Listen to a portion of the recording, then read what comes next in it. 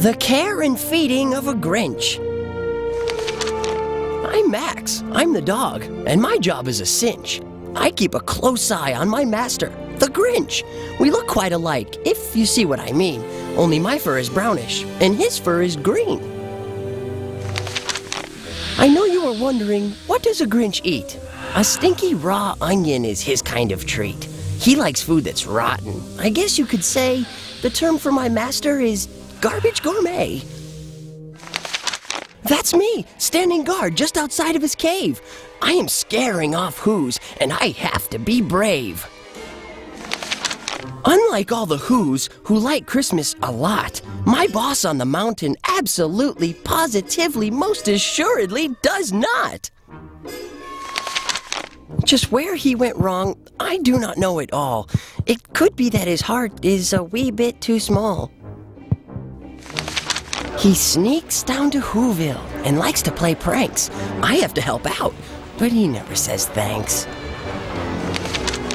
One prank that we pull always works without fail. We hide in the P.O. and mix up the mail. A Who gal named Cindy once fell down the chute. I made the boss save her. She was kind of cute. The gal missed the stamper by one little inch. That day, Cindy Lou grew quite fond of the Grinch.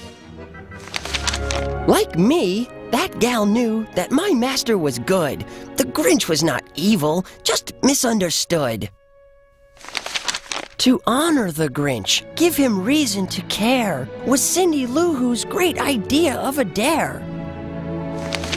And so Whobilation, which happens each year, attempted to name him the chairman of cheer. The boss was too shy. He did not want to come. I used the old noggin and persuaded him some. I helped him to dress and to clean up his face, to come down and join in the whole Who-man race. I'm sad to report he was not a success. Too much food, too much noise, and way, way too much stress. Back up at the cave, as the boss sang a song, he dreamed up a scheme, and I, Max, went along. He put on a big suit of red trimmed with white. He made me wear antlers. We waited for night. We flew down to Whoville upon a great sleigh, and we made us some history that Christmas Day.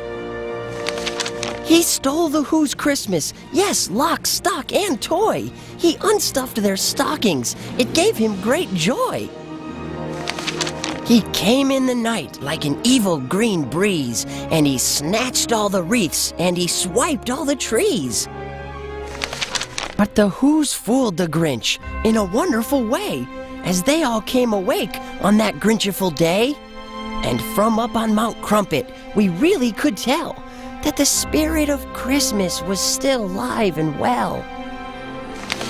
And then out of nowhere, well, what do you know? His shriveled up heart must have started to grow. He gave them their Christmas. He brought it all back. Lock, stock, and toy in a great bulging sack. My boss now keeps Christmas alive in his heart, and I like to think that I played a small part. You have seen for yourself that it's really a cinch to give a dog hug to my master, the Grinch.